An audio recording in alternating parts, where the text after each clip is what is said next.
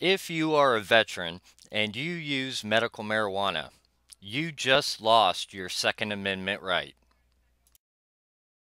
Marijuana. You can't own a gun. That's what the Bureau of Alcohol, Tobacco, and Firearms says in a memo issued to gun dealers. But is this fair? Steve, let me start with you. Why do you have a problem with this?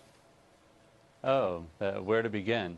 I mean, we have a situation where the ATF is making this decision and forcing patients to make a terrible choice, which is to either use the medicine that they need to alleviate their pain legally under state law, or abandon their Second Amendment rights to bear arms and protect their families. This is a choice that no other patients are forced to make, and it's unfair that medical marijuana patients are being forced to make it.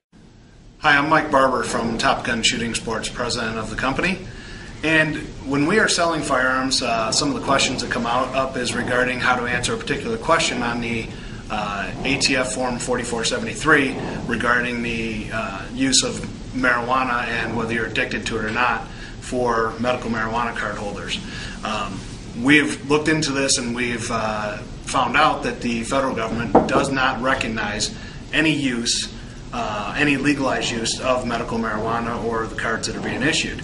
So if you have those, what you are doing is as soon as you get that, you're giving up your Second Amendment rights to buy, possess, purchase ammunition or firearms. So if you're a hunter, if your grandma has the card, lives in your house, you might be affecting your rights to own firearms if you have the medical marijuana card. And the state is not informing people of this either. When we contacted the state, they said it's your responsibility to figure this out.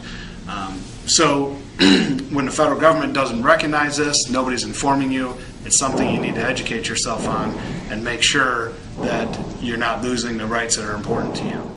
Despite the fact that an increasing number of veterans are turning to marijuana as a much safer alternative to the traditional pills such as Valium or antidepressants that pharmaceutical companies ship off to patients without full safety trials, the government is taking your Second Amendment rights away if you use medical marijuana.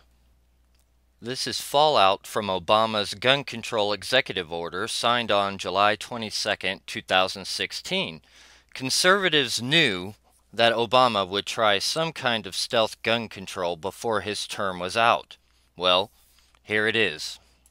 Today, the left Ninth Circuit Court of Appeals ruled that stripping medical marijuana patients of their Second Amendment rights does not violate the Second Amendment.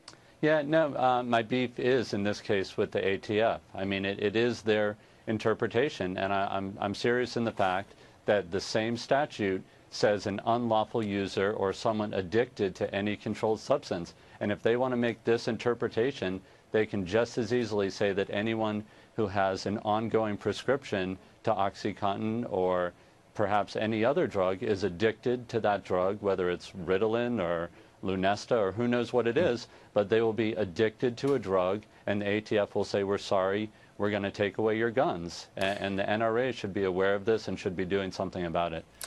I will do a much more detailed video about this issue soon, but I wanted to get the word out about this unconstitutional edict that was designed to begin abolishing everyone's Second Amendment rights, not just veterans. To my fellow veterans, if you do not vote Trump in November, we will lose everything. Our Second Amendment rights is just the appetizer. Hillary Clinton hates veterans. Think of all the money she could siphon away from our educational benefits and our VA disability payments.